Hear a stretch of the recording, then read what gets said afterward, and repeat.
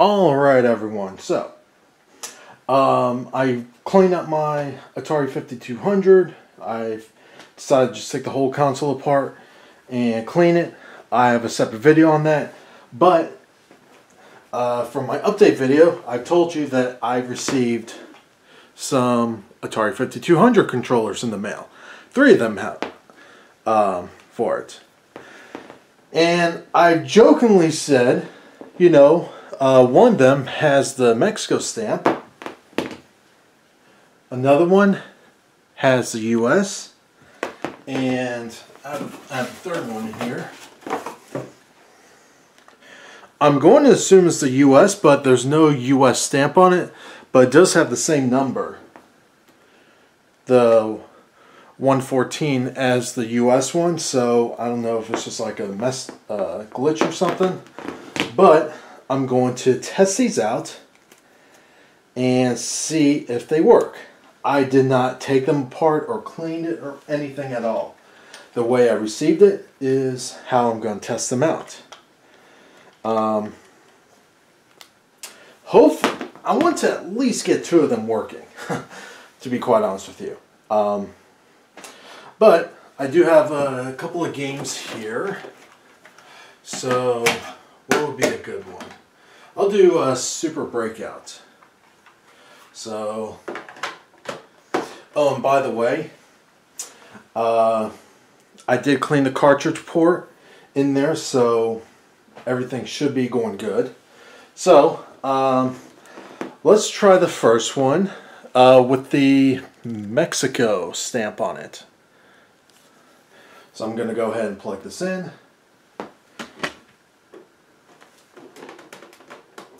And something I've learned pretty quickly, to properly connect this up, because the 5200 version I have is the original 4-port version, is to connect everything up, then plug the power to the wall. Don't do it in reverse, because that's how you get the spark. So that's just a little tip for you guys. I'm going to go ahead and turn it on. And look. So, well, I actually thought the cores were a little bit longer.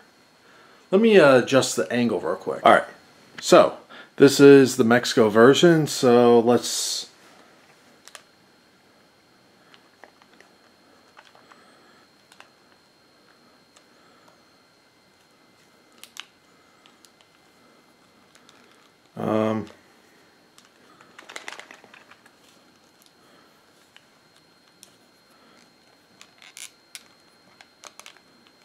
Okay, the one from Mexico doesn't want to do anything. I'm going to unplug that, and the next one is going to be the USA stamp on it.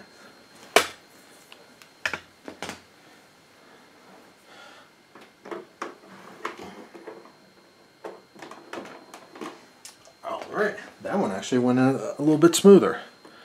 But here it is. Let's start. Oh, look at that. Holy crap, this thing is so sensitive.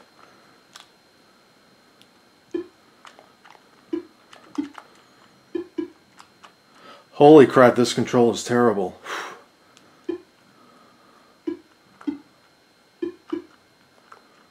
Oh my god. Look how sensitive this is. Oh wow. I mean, it is working, just not.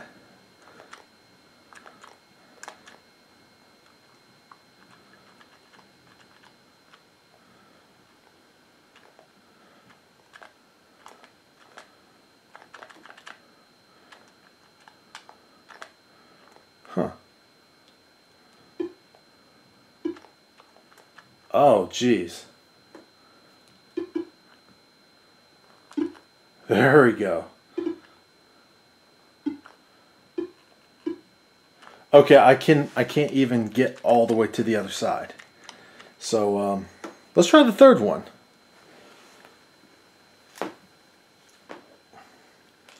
Just going to reset the game. It is nice that they do throw the reset button on the controller itself. Alright,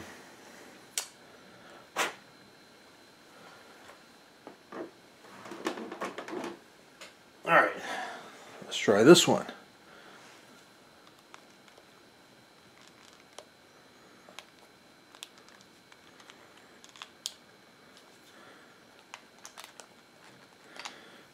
Okay, it seems like only one of them works, which I'm not really surprised. You know, I'm trying to press the start. It doesn't want to start. Let me try.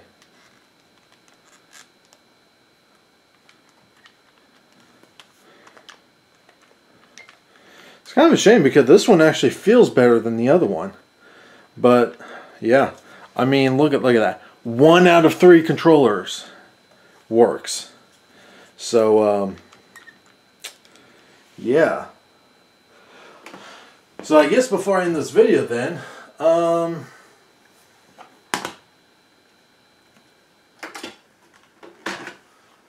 guess we can try Centipede. I'm going to change out the controller. So I'll put the one with the US stamp on it and turn it on.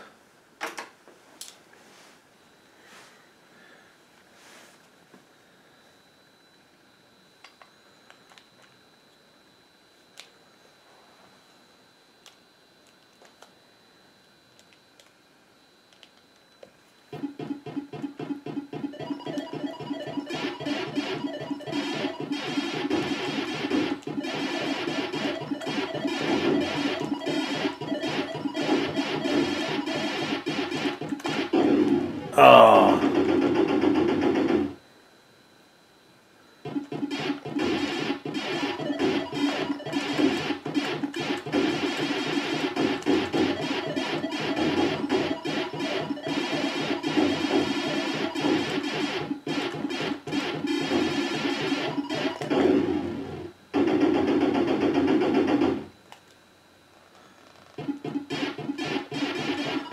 Yeah, I only have one working controller, kind of.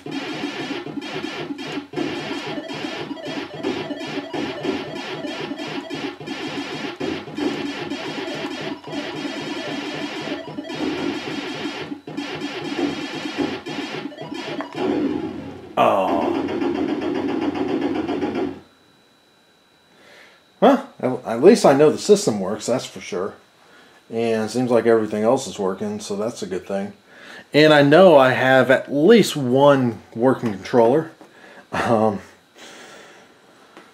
So I guess before we leave, let me throw in Pac-Man, because I was doing Miss Pac-Man, but let's see if Pac-Man works better.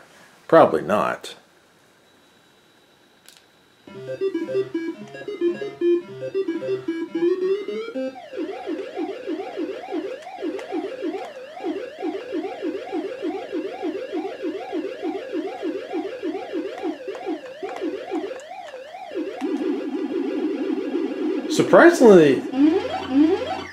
Surprisingly, Pac-Man works better.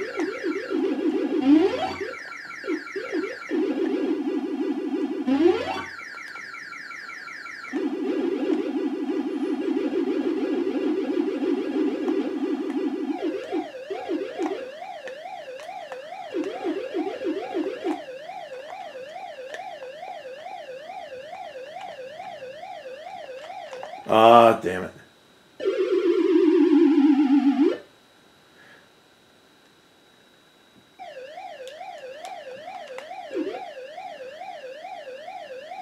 Someone gonna come over here?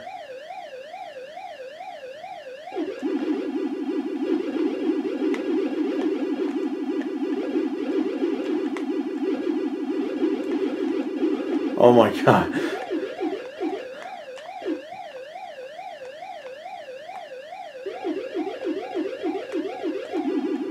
Yeah.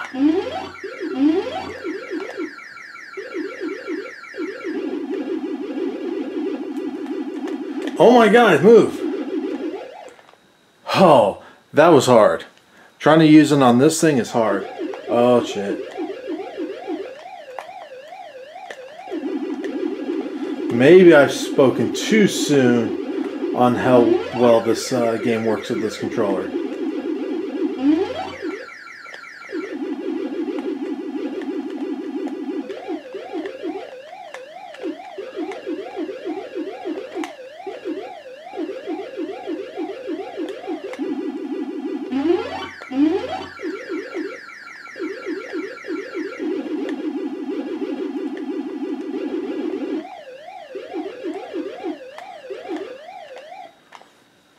Yeah. Oh, I got another one, okay.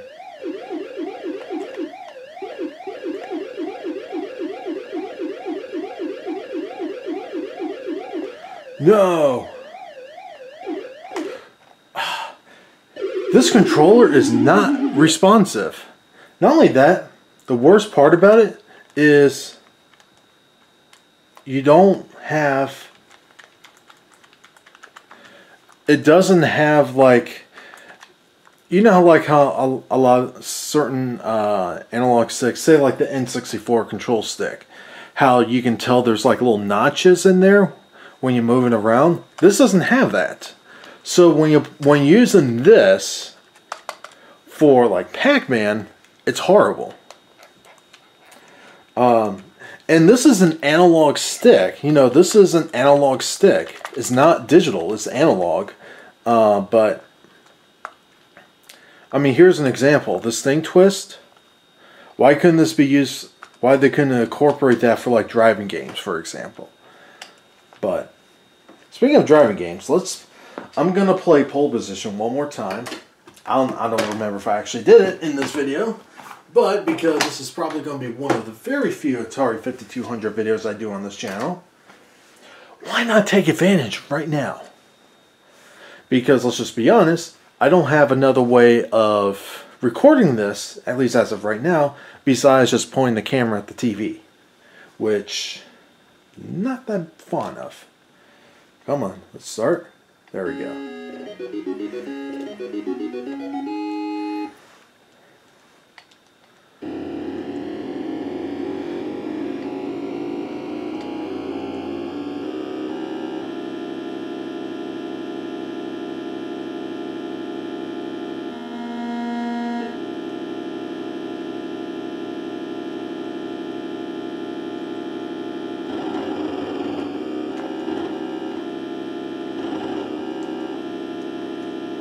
At least this controller works alright with pole position.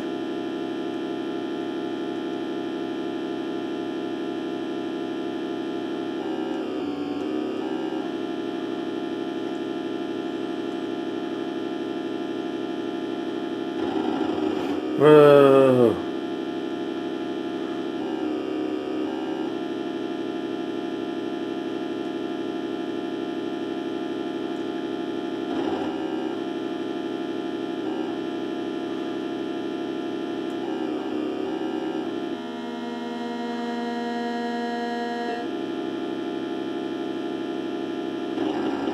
Now, am I going to leave this Atari 5200 plugged in all the time? Hell no.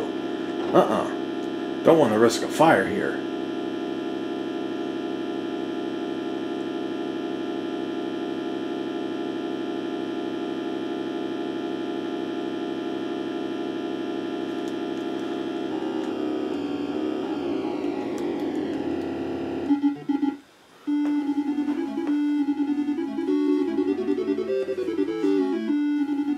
At least the power supply isn't warm, so that's a good thing.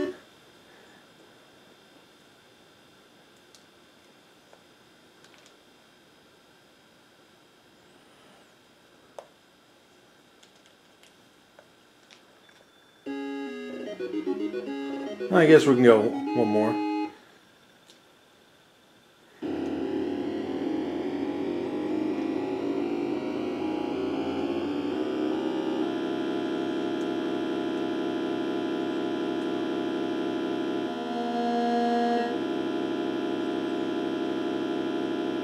I'll do one more race. for you guys, and then I'll call it. Because let's just be honest, how often am I going to play the 5200?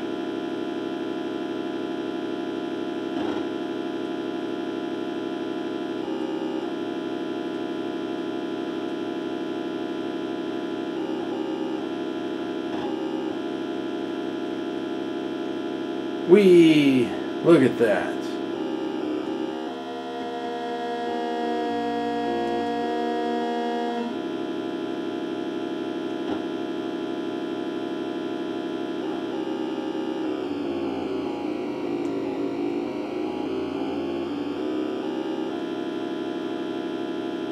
I can tell this button doesn't always want to work, because I kind of have to like fudge it around to keep it responsive. So even the controller that kind of works actually needs some cleaning too. But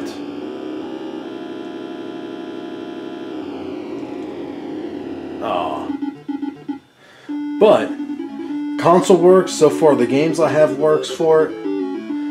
Nothing seems to be blowing up yet, so that's good. I'm going to call it now, but yeah, only the one with the USA stamp on it works. So maybe that should say something to people out there about American-made stuff. Ugh. Anyway, all right, that's getting dumb. Anyway, that's it. Like always, leave those comments down below. I don't know what I'm doing with my hand anymore. Ugh. Leave those comments down below. Like this video, share this video, subscribe if you're not a subscriber, because that's always helpful for me. And like always, have a good one.